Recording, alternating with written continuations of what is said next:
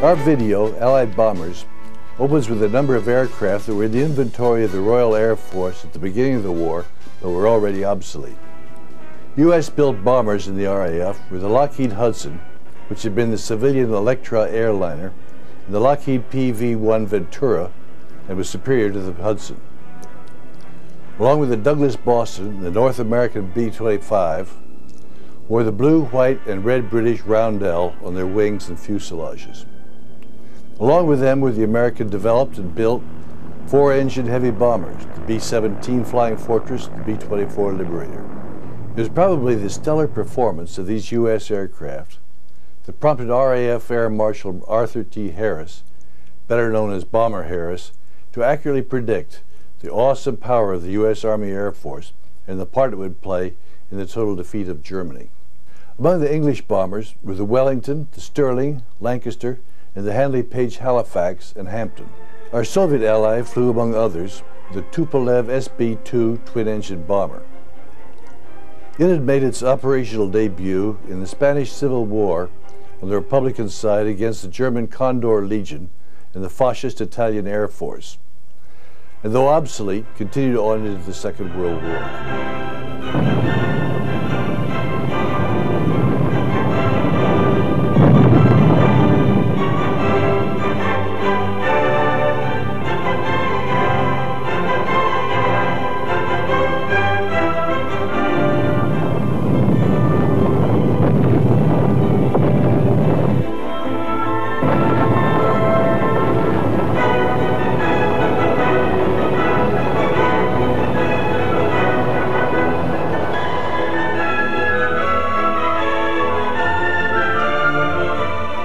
Early on in the Second World War, it was realized that ground attack would play a vital role, and the result was the Vultee Vengeance, the first Allied warplane specifically designed for dive bombing over the land battlefield.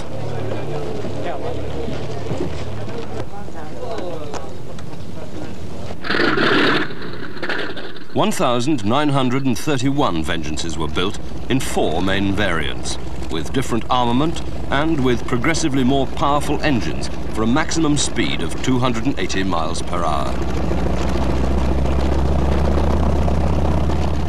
The initial design resulted from a British requirement of 1940, and the type first flew in 1941.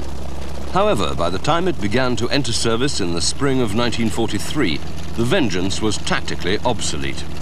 Therefore, a mere 6 squadrons became operational with the type, all undertaking missions against the Japanese in the Arakan coastal region of Burma. These Vengeance units comprised 4 British and 2 Indian squadrons, one of which was number 8 Squadron, operating here out of Johari and Mamur airfields. The Vengeance was a substantial 2-seater. The pilot controlled a fixed battery of 4 or 6 heavy machine guns in the wings for strafing. Despite its size, the Vengeance had straightforward handling characteristics. The brakes on the upper surface of its wings checked diving speed very successfully, and the Vengeance could therefore deliver its weapons with pinpoint accuracy before recovering from its dive and then climbing with the aid of its powerful radial engine. In the rear of the cockpit, the second crewman was armed with one trainable defensive gun, usually a single .50 caliber machine gun in later models. Earlier aircraft were fitted with a pair of .303 machine guns in this position. The Vengeance could carry a 2,000-pound bomb load delivered in a steep dive with air brakes extended from the wings to control speed.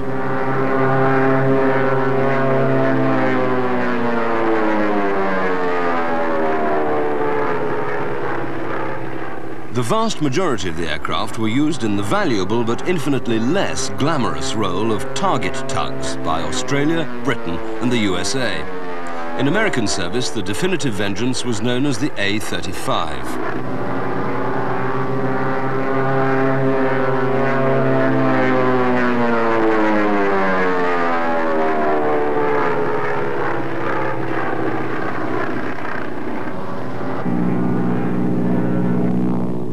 By By the beginning of World War II, the survivors of 176 single-engined Vickers-Wellesley medium bombers were obsolete, but saw limited service against the Italians in North and East Africa during 1940 and 1941. The bombs were carried in the streamlined pods under the wings. Armament comprised a belt-fed .303 machine gun in the right wing, firing ahead, and a trainable Vickers K gun in the rear cockpit. After 1941, the Wellesleys were relegated to a short career of maritime reconnaissance. Designed to meet a 1931 specification for a dual-role transport and bomber, the Bristol Bombay was, like so many other British bombers, obsolete when the first of 50 aircraft entered service in 1939. The type was an ungainly high-wing monoplane with fixed landing gear and 2 radial engines, and could carry 24 troops in the cabin or 2,000 pounds of bombs on racks under the fuselage. With relatively little power and with fixed landing gear and minimal attention to drag-reducing features, the Bombay certainly did not offer high performance. However, the type also offered few problems to its pilots, and the combination of flaps and a large high-set wing kept takeoff and landing speeds low. The Bombay could therefore use small, poorly prepared airfields without trouble, and this was particularly valuable in North Africa. The Bombay served operationally in the Mediterranean theatre, mainly as a transport. However, it was used on occasion as a night bomber against the Italians in North Africa during 1940.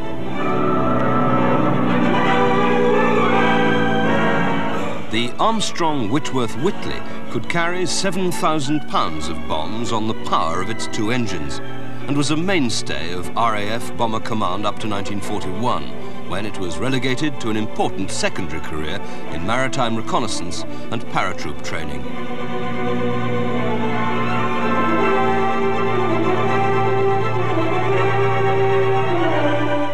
Great things were expected from the Bristol Blenheim, which was the UK's first high-speed tactical bomber when it entered service in 1937.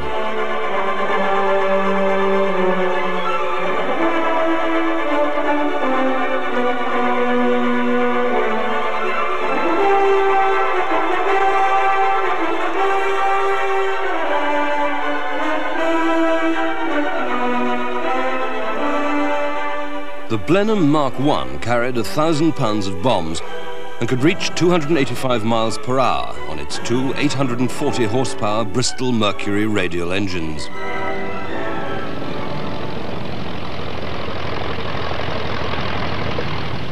Production of the Mark I with its short and unstepped nose totaled 1,427, built in England and also under license in Finland and in Yugoslavia.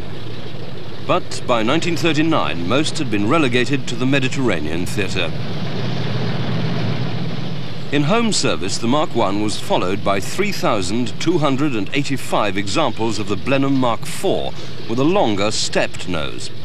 Despite its more powerful engines, this had poorer performance than its predecessor, but possessed greater defensive firepower and also handled well in the air. But daylight operations at the beginning of World War II confirmed 2 facts. On the one hand, this light bomber lacked the outright performance to escape German fighters, and on the other hand, it was too poorly protected and armed to battle its way past the fighters. 945 Blenheim Mark V high-altitude bombers were developed, but little use was made of them. The Blenheim was, however, significant as the first effective British night fighter. The Mark I-F and Mark IV-F conversions had nose radar, the first operational fighter radar in the world, and a ventral pack of 4 fixed Browning machine guns. Despite its limitations and losses, though, the Blenheim was important in providing a nucleus of crews experienced in light tactical bombing and close ground support. The first American warplane to see operational service in World War II was the Lockheed Hudson, which was a military derivative of the Model 14 Super Electra light civil transport. This rendered invaluable service as a light bomber and maritime reconnaissance plane from the beginning of the war, but was soon considered slightly too small for its task.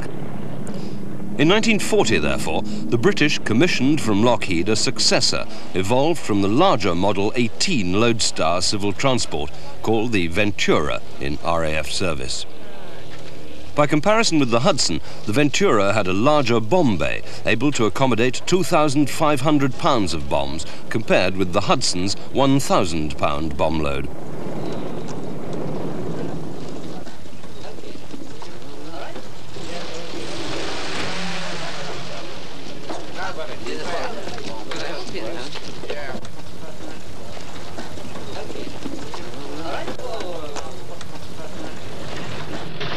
The Ventura Mark I began to enter service with Bomber Command during October 1942 and was powered by two Pratt & Whitney R2800 double Wasp radials, each delivering 1,850 horsepower. This was soon increased to 2,000 horsepower in the Ventura Mark II for a speed of 300 miles an hour.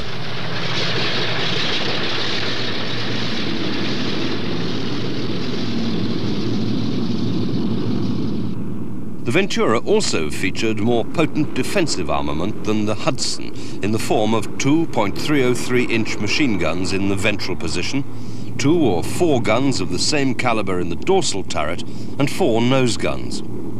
These last comprised 2 fixed weapons of .5-inch caliber and 2 trainable .303 guns.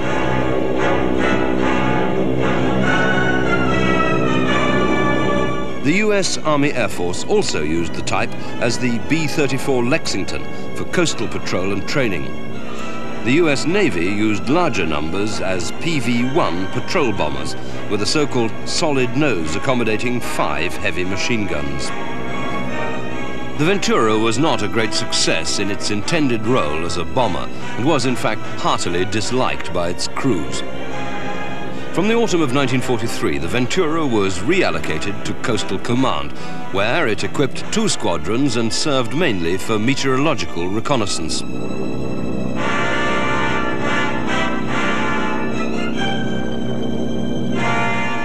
This sequence is typical of the type of daylight raid undertaken by the light bombers of Bomber Command's No. 2 group in 1943.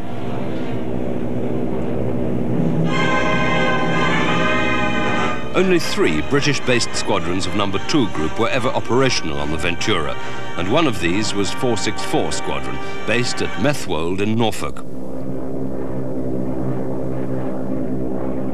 On May the 16th, 12 of the squadron's Venturas were launched on a raid against the French airfield at Morlaix in northern Brittany, at that time a base for German fighters.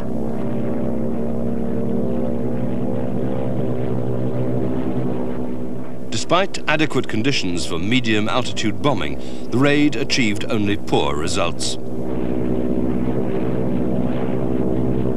The crews, and especially the gunners, did not relax their vigilance in case a hornet's nest of fighter retaliation had been stirred up. But with no fighter opposition, all 12 Venturas returned safely to base. Total production was 2,475 aircraft, and examples of the type were also used by Australia, Canada, and New Zealand. Though larger bombers could carry high-capacity bombs optimized for maximum blast effect, smaller aircraft were restricted to 250 to 500 and 1,000-pound general-purpose weapons, as seen on these bomb trains. Such weapons secured their effect by a combination of blast and fragmentation and could be delivered more accurately than the larger weapons. The North American Mitchell was one of the most important medium and attack bombers fielded by the Allies in the Second World War.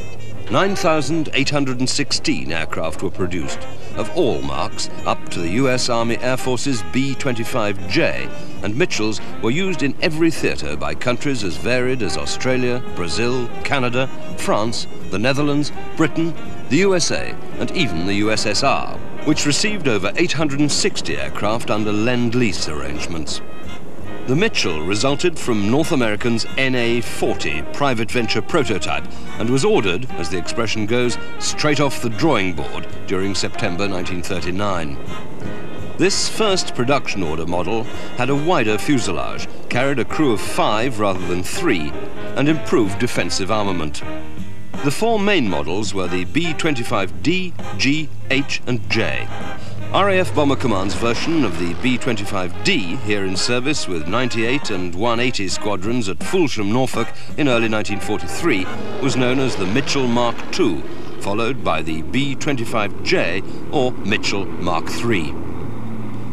Throughout the series, power remained unaltered in the form of 2 Wright R2600 double cyclone radials, each delivering 1,700 horsepower, here being overhauled at Comiso Airfield on Sicily in August 1943. But both offensive and defensive capabilities were steadily increased. The glass-nosed B-25D carried 3,000 pounds of bombs and 6 .5-inch machine guns in twin-nose, dorsal and ventral installations, and could achieve a speed of 284 miles per hour.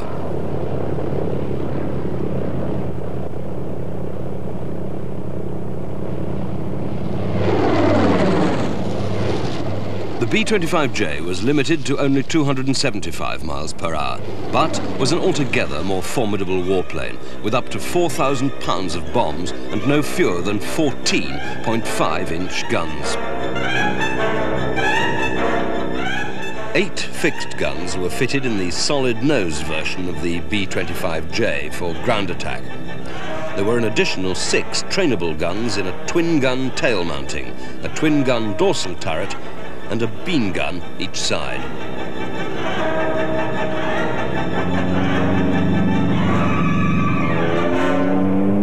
Whether bombing at height or striking low, the Mitchell was an impressive aircraft.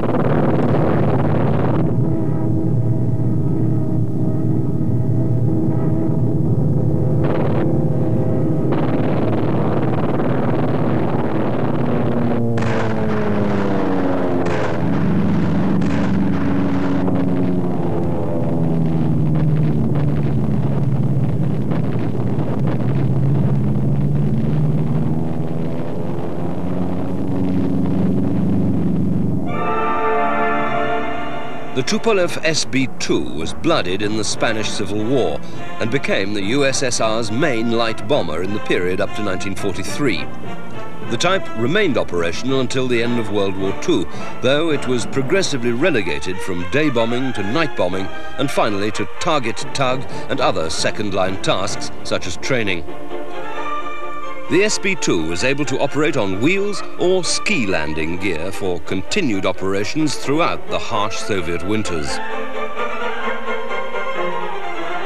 The 2 main variants were the basic SB-2 with M100 engines, and later came the improved SB-2 BIS with M103 engines.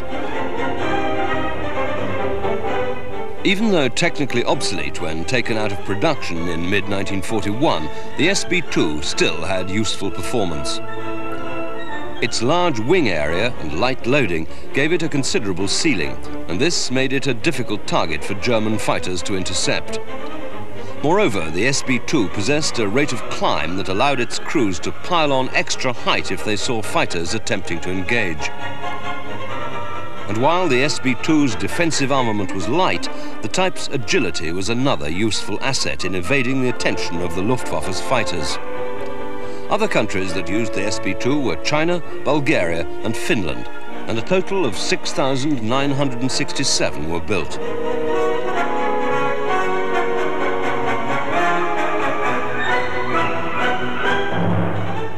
The origins of the Baltimore 4-seat light bomber lie with the same company's XA-22, which was rejected by the US Army Air Corps in 1939, adopted by France as the Martin 167F bomber, and then taken up by the British as the Maryland reconnaissance bomber. Serving in the Mediterranean theatre from October 1940, the Maryland was initially useful, but soon revealed limitations in performance. The British therefore ordered the Baltimore as an improved type, with two Wright R2600 double cyclone radials, each delivering 1,660 horsepower for performance improvements that included a maximum speed of 302 miles per hour instead of the Maryland's 278 miles per hour. The bomb load remained unaltered at 2,000 pounds.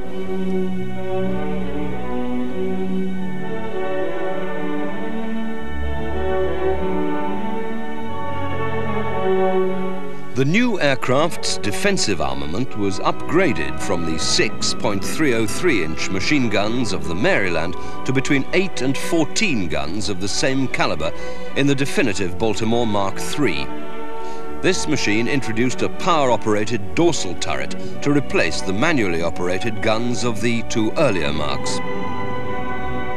The new weapons layout was arranged as 4 fixed guns in the wings, 2 or 4 guns in the dorsal turret, as well as 2 guns in the ventral position, and, as an option, 4 fixed rear firing guns.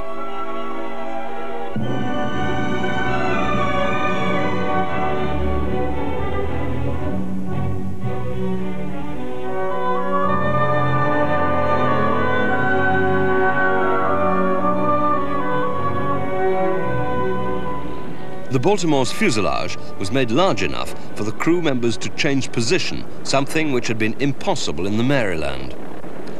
1,575 Baltimores were built, and though it was also flown by the air forces of Australia, France, Greece, co-belligerent Italy, South Africa and Turkey, it was with the British that the vast majority operated, in variants up to the Baltimore Mark V. In service from January 1942, the Baltimore was successful and popular, even though its bomb load was relatively small. The early Marks performed sterling work in the North African desert and Tunisian campaigns, in which the Baltimore operated against German and Italian ground forces, and also helped in the vital campaign that devastated Axis shipping, trying to ferry supplies into North Africa.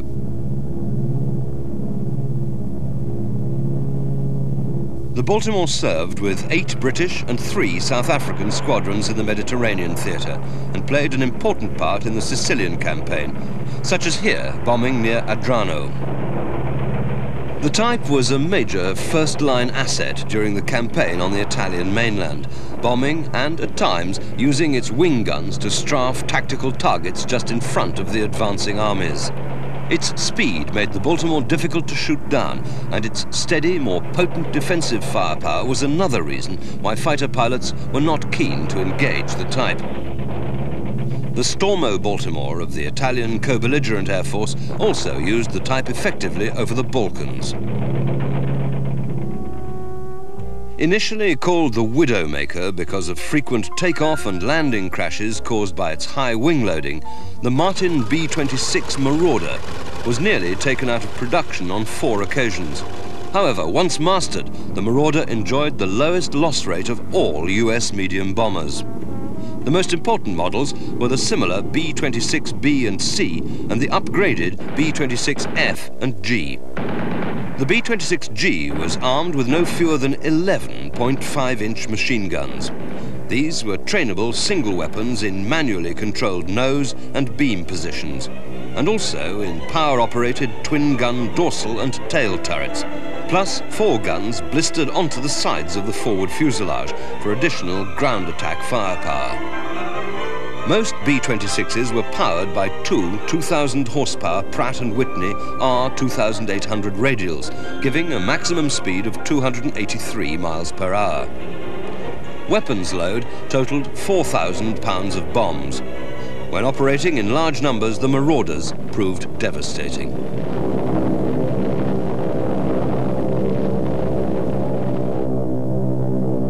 Total Marauder production was in excess of 5,000 aircraft, almost all of them flown by the US Army Air Forces.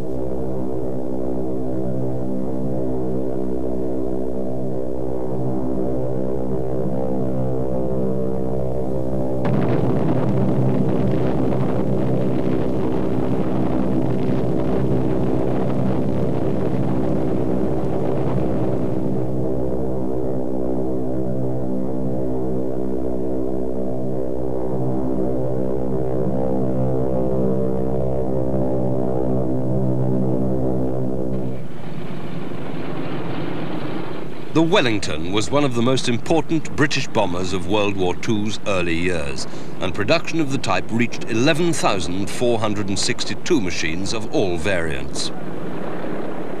The various marks of Wellington were powered by 4 types of engine, 1 inline and 3 radials, and in addition to bombing, the aircraft's varied uses included maritime reconnaissance, training and freighting. The Wellington entered service in 1938 as a medium bomber, and the type had a most credible bomb load of 6,000 pounds.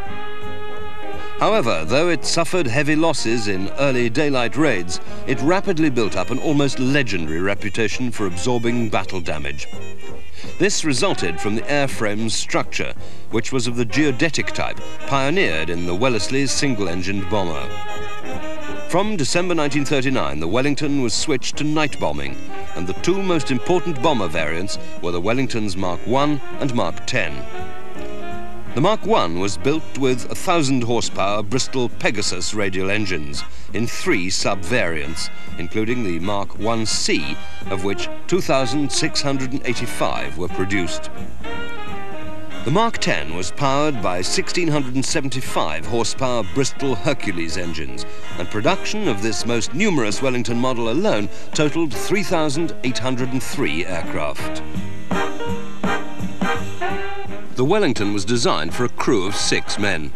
These comprised the pilot, co-pilot, wireless operator, doubling as a gunner, navigator, doubling as bomb aimer, and 2 gunners. It should be noted, however, that Wellingtons such as these were often flown with just a 5-man crew when the tactical situation permitted. All guns were .303 caliber. The 2-gun nose turret and the 2- or 4-gun tail turret were power-operated units.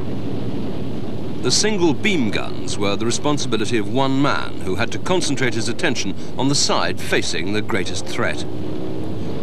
In October 1943, the Wellington was phased out of service with home-based bomber command squadrons in favour of more capable 4-engined bombers. The type still had an important part to play in the Mediterranean theatre, however, where ranges were shorter and German defences less formidable. The Italian campaign saw considerable use of the Wellington as a medium bomber, and these are Wellington Mark X's at Amendola, near Foggia in southern Italy during March 1944. The Wellington remained operational in this theatre up to March 1945. Though less well known than machines such as the de Havilland Mosquito and the Junkers Ju-88, the Douglas Model 7 first flew in August 1939, and the initial order was placed by France for the DB-7 day bomber model.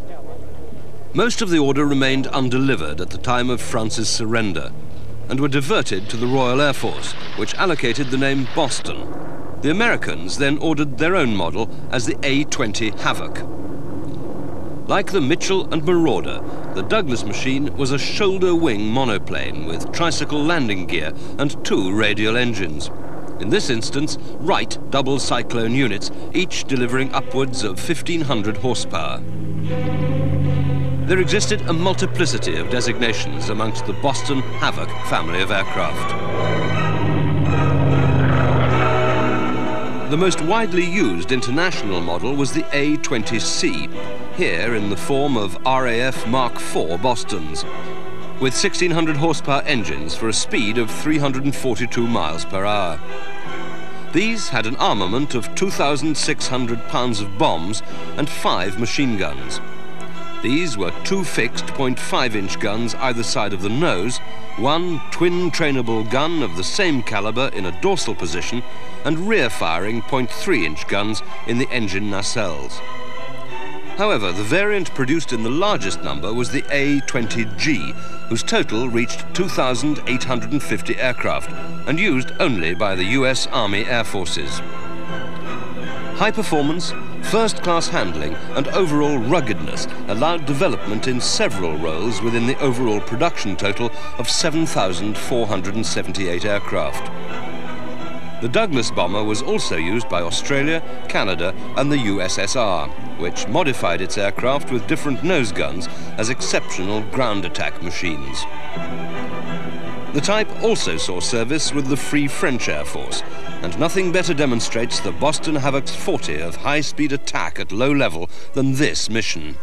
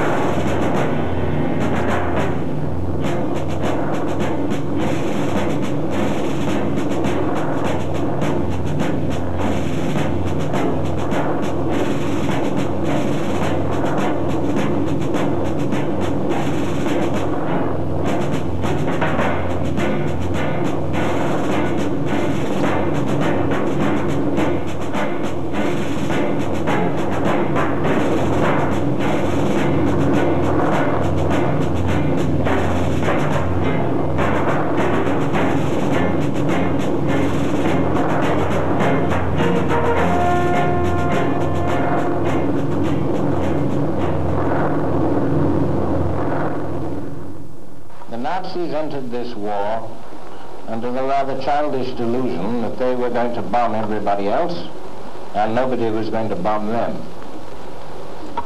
At Rotterdam, London, Warsaw, and half 100 other places, they put that rather naive theory into operation. They sowed the wind, and now they are going to reap the whirlwind. We cannot send 1,000 bombers a time over Germany every time as yet. But the time will come when we can do so. Let the Nazis take good note of the western horizon. There they will see a cloud as yet no bigger than a man's hand. But behind that cloud lies the whole massive power of the United States of America. When the storm bursts over Germany, they will look back to the days of Lubeck and Rostock and Cologne, as a man caught in the blasts of a hurricane will look back to the gentle zephyrs of last summer. It may take a year, it may take 2, but for the Nazis, the writing is on the wall. Let them look out for themselves. The cure is in their own hands. There are a lot of people who say that bombing can never win a war. Well, my answer to that is that it has never been tried yet, and we shall see. Germany, clinging more and more desperately to her widespread conquests and even seeking foolishly for more, will make a most interesting initial experiment. Japan will provide the confirmation. In these words, Air Chief Marshal Sir Arthur Harris, Commander-in-Chief of RAF Bomber Command, neatly and very strikingly summed up the rationale of the Allied strategic bombing campaign against Germany.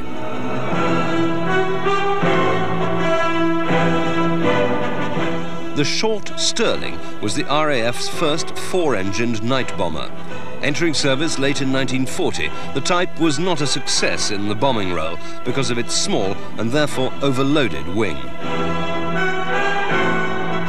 This had been imposed on the designers by the official demand that the Stirling be able to enter the 100-foot maximum door opening of the British hangars. The Stirling later became an invaluable glider tug and transport. The Avro Manchester entered service in November 1940, though potentially a great bomber, failed operationally because of the chronic unreliability of its two Rolls-Royce Vulture engines. However, despite these drawbacks, the Allies' four-engined heavy bombers were beginning to make themselves felt. The US Army Air Force's mainstay bomber in Europe was the Boeing B-17 Flying Fortress, of which 12,731 were produced. Designed before World War II, the type was intended for high-altitude precision daylight bombing with the aid of the Norden sight.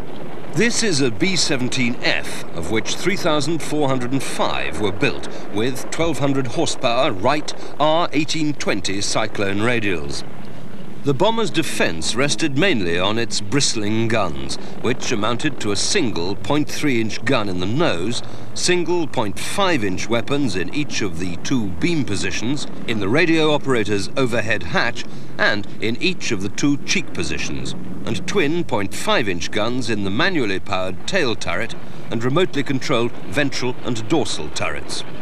The maximum bomb load of the B-17 was 17,600 pounds, carried internally, though external racks could be fitted to increase this load to 20,800. Careful briefing ensured that all the crews appreciated the how, where, when and why of each particular mission. I have your attention, please, gentlemen. Pilots have all checked their crews. Everybody present accounted for. For a long time, we've all been working very hard. The work has been grueling. It produced results, and our standard of performance is very high. Gentlemen, this is the real thing. This is the first operational mission we're going on. The B-17F was flown and fought by a crew of 9, comprising the pilot and co-pilot, the bombardier, the radio operator, and 5 gunners for the dorsal and ventral turrets and the 2 beam positions.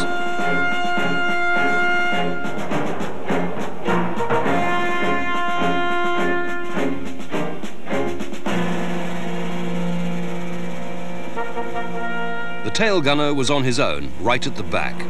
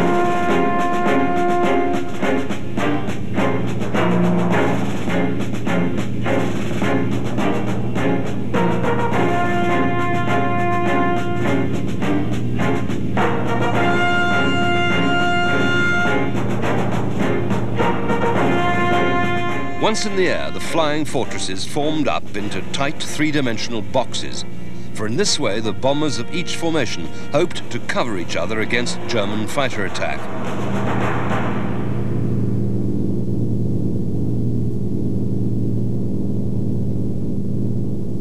However, experience soon showed that the box formations were insufficient against determined attacks, and escort was then provided by fighters such as the Lockheed P-38 Lightning, Republic P-47 Thunderbolt, and ultimately, and most successfully, the North American P-51 Mustang. In their tight fighting boxes, the flying fortresses took the bombing campaign to Germany's key war industries, transport and communication centers, seeking to destroy these targets with surgical precision. The bomber streams fought their way past German fighters and tried to pass round major flak concentrations so that they could reach and bomb the target in tight formation.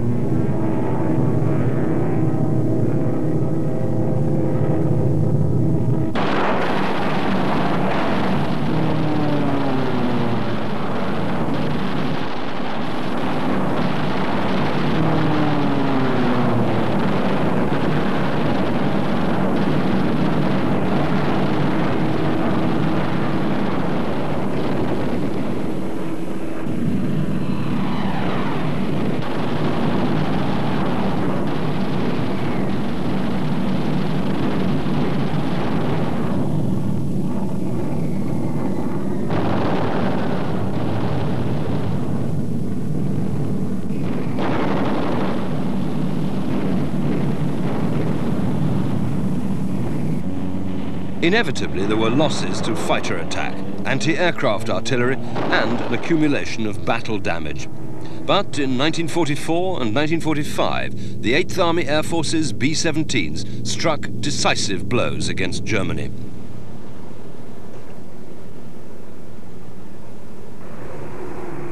With their mission complete, the flying fortresses returned to their bases in England. The flight crews rested and the ground crews took over to ready their charges for the next missions that the planners ordered.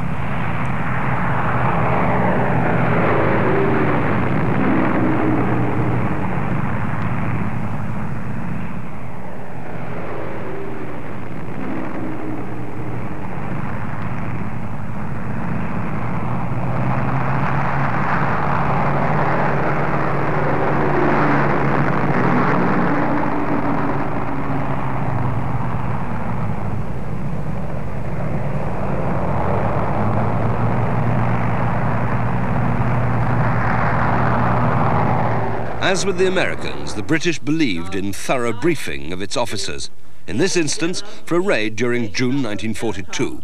Than hitherto. And I've just been told that our number is expected to be over 1,100. This group is providing 150. This station, 22 are here, and 5 crews are playing away. Now, the object of tonight's operation is to blot out the town of Bremen. In addition, there are 2 special targets. There's a Detmold submarine building yard, which is a tremendously important submarine building establishment, and also, and even more important, the Fokker-Wulf works, which are situated to the south of Bremen itself.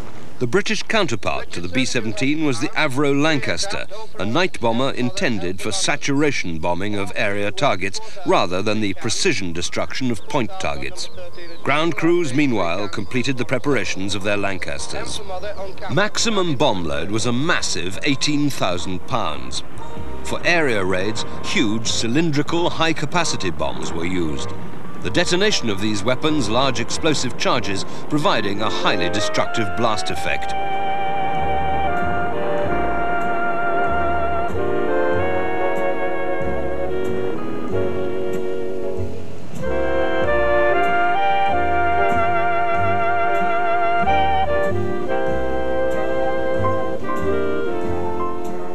The Lancaster entered service in late 1941 with 1,460 horsepower Rolls-Royce Merlin 20 engines. The Lancaster remained little altered except for higher powered engines and detail improvements right through a production run of 7,377 aircraft.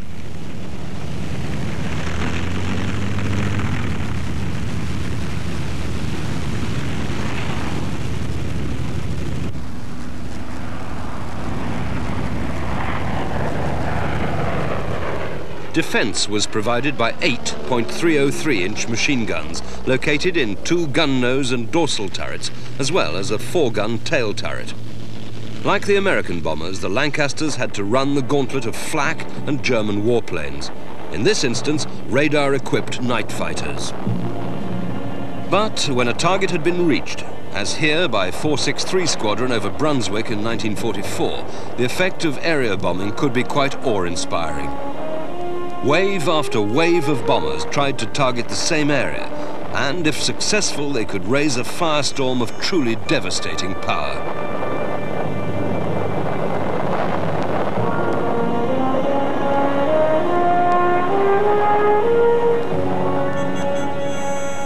Low-level attacks were also made, such as this on the Nome-Rhone works at Limoges in France by Wing Commander Leonard Cheshire. By the second half of 1944, the shortage of skilled pilots and fuel had turned the German fighter arm into a shadow of its former self, and this was too good an opportunity for Bomber Command to pass up.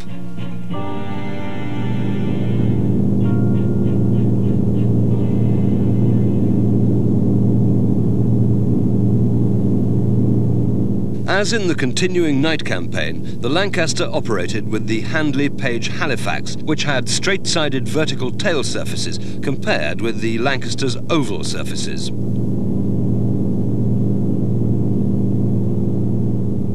More accurate bombing was possible by day. This allowed the British bombers to strike at smaller targets, such as communication choke points and synthetic fuel production centres. The Germans countered with an effort to hide key targets by generating thick smoke upwind of the objective as the bombers approached, such as here during an attack by 617 Squadron using giant tallboy bombs on the battleship Tirpitz lying in Norwegian waters.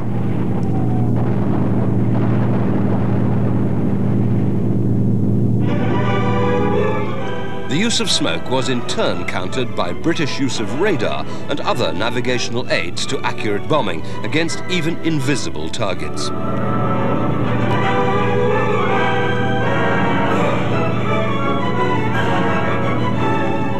In May 1943, further Lancaster precision bombing was directed against the Ruhr dams.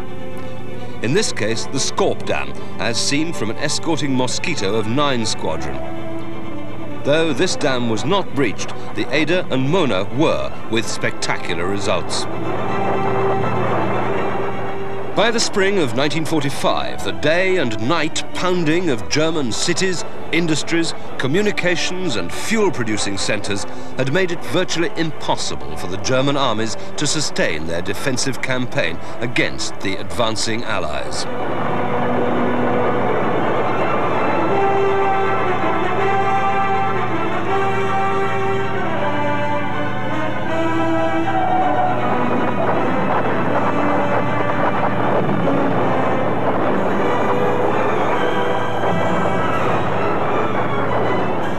Despite the incredible tonnage of weapons rained down on the enemy, the bombers still had to face the dangers of German flak guns, which often used radar direction and proved highly accurate. But the bombers were winning.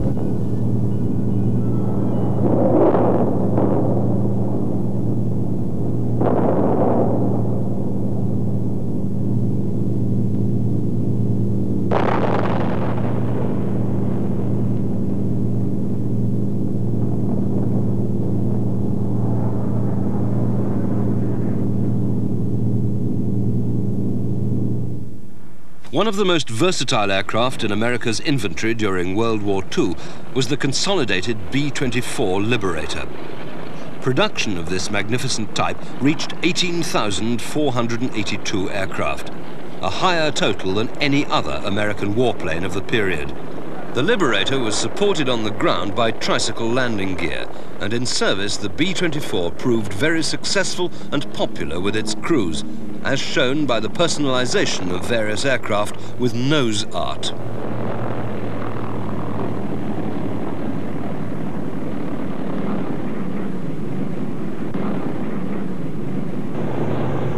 The aircraft was reliable and effective, and in combat proved that it was well able to take care of itself against all but the most determined fighter opposition.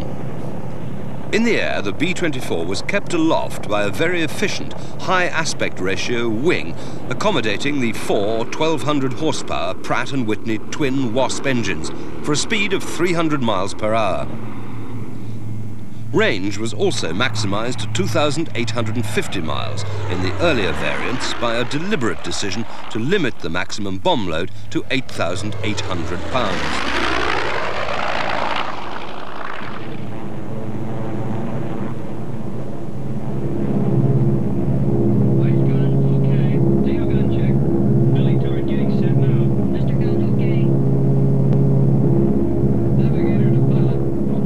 Its long range made the Liberator better suited to Pacific operations than the Flying Fortress. But the type was also used extensively in the European theatre as a bomber and maritime reconnaissance type.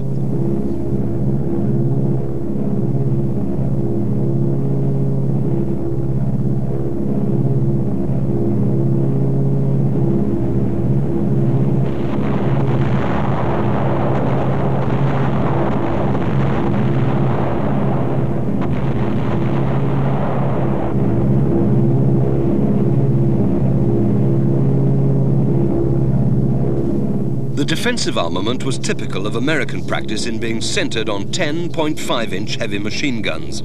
These were located in pairs in power-operated dorsal, ventral and tail turrets, in two manually operated beam positions and in the nose.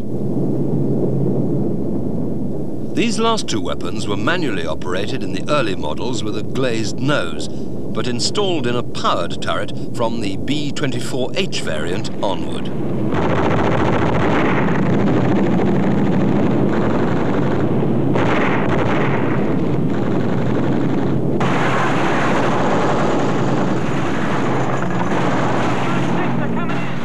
The only other country to make major use of the Liberator was the UK, which flew both bomber and maritime reconnaissance models. Still coming.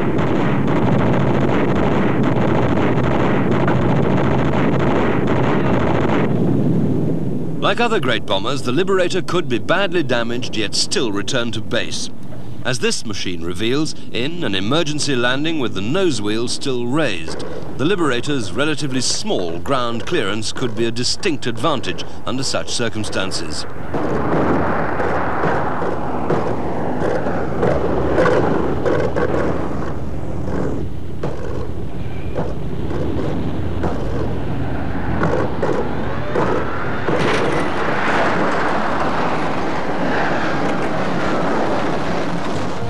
The Boeing B-29 Super Fortress was designed to take over where the B-17 Flying Fortress left off. The crew members were accommodated in pressurized comfort, so that the four 2,200 horsepower Wright Cyclone turbocharged engines could drive this mighty bomber along at up to 358 miles per hour and at altitudes of up to 33,600 feet. Combined with this flight performance was a range of 3,250 miles and a maximum bomb load of 20,000 pounds, though the normal maximum for long-range missions was 12,000 pounds. The logical target for this mighty machine was Japan. After an indifferent start from Chinese bases in June 1944, the campaign was switched to huge airfields in the Mariana Islands. With the main effort devoted to the construction and maintenance of the 5 great bases on the 3 islands of the Marianas Group, other work was limited to essential support for the bombers and crews of the 21 and later the 20 bomber commands. Briefing was very important to ensure that the crews knew not only the when and how of their missions, but also the why that helped keep determination and morale high. The dangers to be faced were not just the Japanese defenses over the urban and industrial hearts of Japan, but also the long overwater flights to Japan, and sometimes with battle damage back to the Marianas. With the B-29s ready for flight, loaded with maximum fuel and the right weight and assortment of weapons, the crews arrived from their briefings.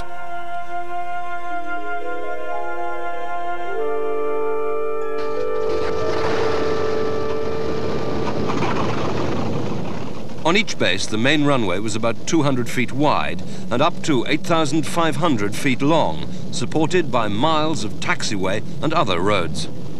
The taxiways allowed the superfortresses to move from their maintenance areas to the assembly points, close to the downwind ends of the main runways. The road networks permitted access to remote, and therefore safer, storage areas for fuel and bombs.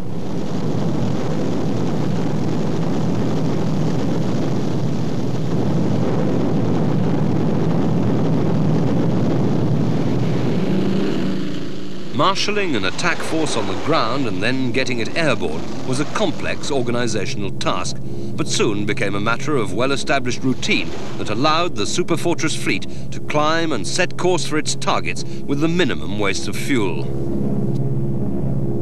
Each Superfortress had a complement of 10 men. In the forward pressure compartment were the pilot and co-pilot in the fully glazed nose. The bombardier sat between the pilots.